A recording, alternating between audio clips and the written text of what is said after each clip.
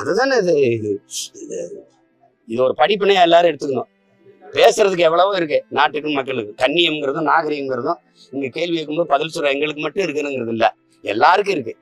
எல்லாருக்கும் இருக்கு.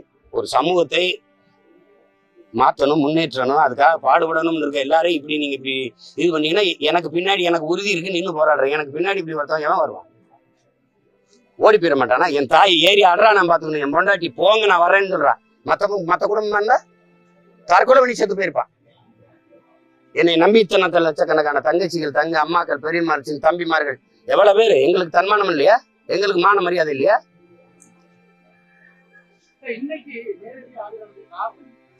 நான் தான் விரும்பி வந்தேன். ஏன்னா நாளைக்கு நான் நீதிமன்றத்துக்கு போகும்போது அரசு தரப்புல என்ன பதில் சொல்றீங்கன்னு கேட்கும்போது அவர் நாங்கள் 2 தடவை அழைப்பானை அனுப்பணும், அவர் ஒத்துழைக்கலைன்னு விசாரணைக்கு ஒத்துழைக்கணும்னு சொல்லக்கூடாதுல்ல. அதுக்கு நானே வந்தேன். வேற எதுவும் விளக்க வேணாலும் மறுபடியும் வந்து சொல்றேன்னு இருக்கேன். ஆனா அவங்களை இந்த மாதிரி சந்தேகங்களுக்கு எல்லாரையும் உட்கார வைங்க, என்னை பேசுங்க. எனக்கு உங்களுக்கு நேரம் முக்கியம் இல்லாம இருக்கலாம், எனக்கு ஒவ்வொரு நொடியும் முக்கியம் இல்ல. அதனால வழக்கு 20ஆம் தேதி வருது. அங்க நாங்க வழக்கை அழிக்கிறதுக்கான இது போட்டிருக்கோம். அதுக்கு இப்ப அவங்க வித்ரா பண்ணதையும் கொண்டு சேர்ப்போம், திரும்ப பெற்றதையும் சேர்ப்போம், ஏற்கனவே கொண்டு சேர்ப்போம். அப்ப அது என்ன வருதுன்னு பார்த்துட்டு அதுக்கப்புறம் வழக்க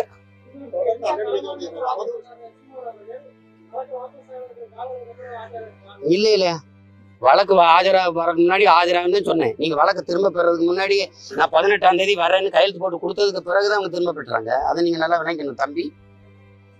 இதுக்கெல்லாம் நான் பயப்படுற ஆள் கிடையாது. நான் வழக்கு 18ஆம் தேதி வர்றேன் அப்படியே. நேற்று எங்க மூத்தவருக்கு வணக்க நிகழ்வா இருந்தது, மண்டபம் கிடைக்கல, நாளைக்கு இருக்கிறதுனால 18ஆம் தேதி வர்றேன் அப்படின்னு நான் கையெழுத்து போட்டு அந்த அழைப்பானை வாங்கும்போது கொடுத்துருந்தேன். அதனால வர்றேன். அதுக்கு முன்னாடியே அவங்க அதுக்கு பின்னாடிதான் அவங்க வந்து இந்த வழக்கை திரும்ப பெறாங்க. புரியுதா? ஒரு நாள் காலையில ஒரு நேர்காணல் கொடுக்குறேன். நான் இங்க ஊடகவியலாளர் கேட்குறீங்க, பதில் சொல்றேன். அந்த மாலையில கலைஞ்சிருது. ஏன்னா நீங்க என்ன நினைச்சீங்கன்னா இதை போட்டா அவர் அப்படியே அமைதியாயிருவார், அப்படி கை கட்டி அப்படி ஓரத்துறை படுத்துக்குறாருன்னு நினைச்சீங்க. புலி பதுங்கிறது பாயத்தானே வழி அப்படி பதுங்கிட்டே கிடக்கிறது கிடையாதுல்ல.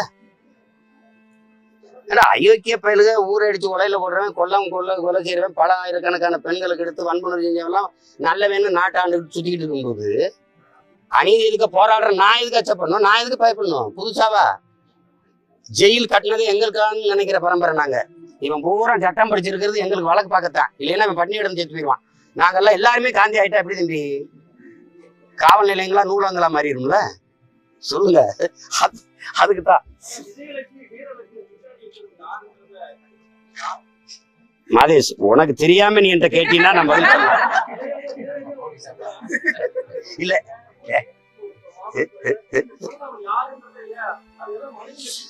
வெளிப்படையா குற்றம் சாட்டுற இது வந்து திமுக அந்த ஆட்சிக்கு தெரியாம, அங்க இருக்கிறவங்களுக்கு தெரியாம இது நகரல. அவங்களை கூட்டி வந்தது யாரு? வண்டி வாடகை கொடுத்து தங்க வச்சது யாரு? இதுக்கு என்ன அவசியம் இருக்குது? இப்போ 2 ஆண்டுகளா என்ன பண்ணீங்க? இந்த வழக்கை தூசி சீட்டு எடுக்க வேண்டியதானே? 2 மாசத்துல தேர்தல் வரும்போது இப்ப தொட வேண்டிய அவசியம் வருது. என்னை சமாளிக்க முடியல. நான் எழுப்புகிற கேள்விக்கு உங்களுக்கு பதில் இல்லை. சனாதனத்தை அதை இதை இந்த இருக்கிற பிரச்சனைகள் எல்லாம் இந்த 2 பொம்பளைகளை வச்சு மூடிட்டீங்க. மறுபடியும் நான் திறப்பேன்.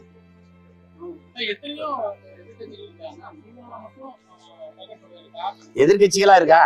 மத்ததெல்லாம் எதிர்கட்சியா இருக்கா?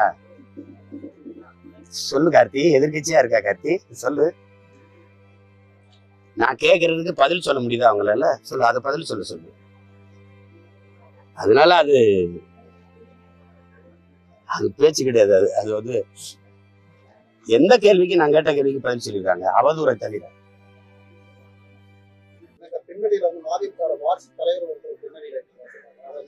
அதெல்லாம் நண்பல மொத்தமாவே திராவிடர் திருவாளர்கள் எல்லாரும் தான் வாடகை வாய்கள், வலைவெளிக்காரர்கள் எல்லாருமே திராவிடர்களா தானே இருக்காங்க. திராவிடர்கள் திராவிடர்களுக்கு ஆதரவானவர்கள் அவர்கள் தானே இதை செய்யறாங்க. இதுல என்ன ஆகுதுன்னா, முன்னைக்கு நாங்க ரொம்ப உற்சாகமாகவும் வெறியாகவும் எழுதுறதுக்கு வாய்ப்பு இருக்கு பாருங்க. இப்ப எப்படின்னா சும்மா படுத்திருந்து புள்ளி அது வாட்டுக்கு ஏதாவது இருக்கும், அதை அடிச்சு விட்டோம்னா அது இப்ப வந்து வெறி கொண்டு தெரியுறேன். நான் இவங்களை ஒழிச்சுட்டு தான்டா மறுவேலை பார்க்கணும். உங்களுக்கு தெரியுமா, 2010ஆம் ஆண்டு நான் பேசினேன், என் இனச்சாவை எந்த பதவிக்காக நீங்கள் என் இனச்சாவை சகித்து கொண்டீர்களோ இனி உங்கள் வாழ்நாள் அந்த பதவி உங்களுக்கு ஒருபோதும் கிடைக்க விடாம நான் செய்வேன். கடைசி வரை கருணாநிதி மறுபடியும் முதலமைச்சர் அந்த நாற்காலியில உட்காரல. இன்னைக்கு நான் சொல்றேன், இவங்களை ஒழிச்சுட்டு தான் நான் ஓய்வு எடுத்தேன். பாத்துக்கணும். நடக்குதா இல்லைன்னு மட்டும்தான்.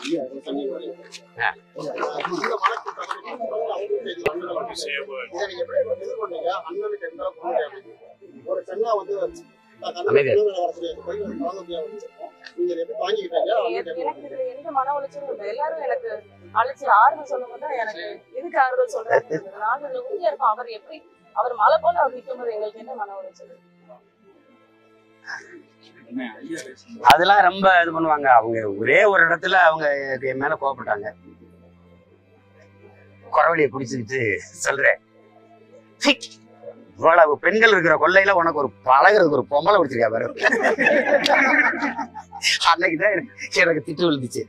நான் அப்படி அதான் அதான் அவங்க கடைசியா. அதுக்கப்புறம் அவங்க வந்து இதெல்லாம் தைரியமா நம்ம பாத்துக்கலாம் தான். அது ஒண்ணும் இல்லை. அவங்க அதை பத்தி பேசுறதே இல்லை எங்க வீட்டுல. நாங்க அது இருந்தா தானே அது எங்களுக்கு பிரச்சனை.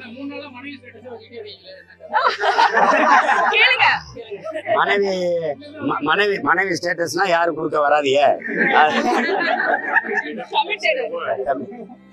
ஐயா எங்க ஐயா. ஆமா, my Godfather in Punjab. I am Jagmohan Singh. I have come from Punjab to express my solidarity with Seeman Anna. He is being harassed by the DMK government, and we stand in full solidarity with him. We want to tell the government of Tamil Nadu that the more you suppress him, the more he will rise, the more his party will come to power, and Sikhs from Punjab will be with him when he fights the elections in 2024 and even after that. The federalism of the DMK stops when it comes to true federalism, which Seeman Anna is proposing and actually executing. They are only paying lip service to federalism, and we will fight majoritarian powers also and those regional powers who are trying to suppress the voice of the people of Tamil Nadu. The people of Tamil Nadu, the language of the Tamils, the culture of the Tamils is what we stand for, and we will always be with him in this fight. And this is what, as a human rights activist, I have come all the way from Punjab to convey and to tell the government, enough is enough. Let us have a very democratic fight so that you also can see where you stand vis-a-vis the people of Tamil Nadu. Thank you. Thank you.